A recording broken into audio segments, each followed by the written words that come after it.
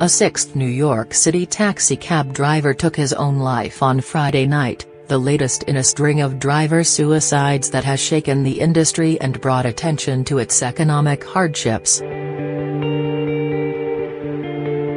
Abdul Saleh, 59, is a Yemeni immigrant and the sixth driver to die of suicide in the past 8 months, according to the New York Taxi Workers Alliance. Saleh was 59 years old and he should have been planning for retirement and rest after 30 years of serving the public and the city, but instead he was exhausted by the cruelty of ending each 12-hour workday with less in his pocket than the day before, the New York Taxi Workers Alliance, NTWA, said in a statement. NTWA blames the suicides on the drivers having their livelihoods devastated by a business model that fails to recognize the basic humanity of the workers who keep our city moving.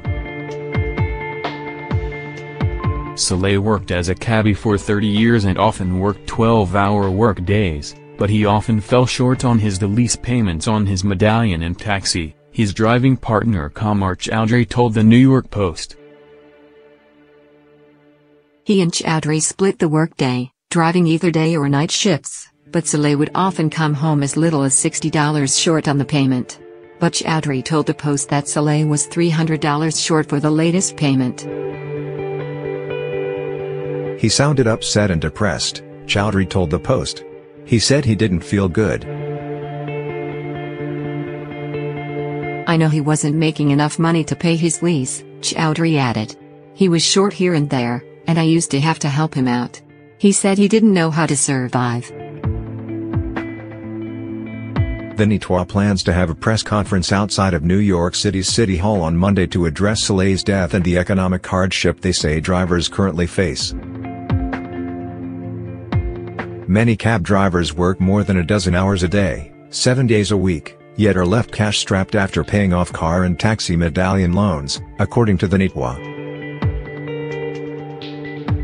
One problem that many in the industry point to is a glut of drivers, as rideshare companies such as Lyft and Uber increase the number of cars in the road. 5 other New York City livery and cab drivers experiencing economic hardship have taken their own lives in recent months, most notably Douglas Shifter, who killed himself on the steps of City Hall.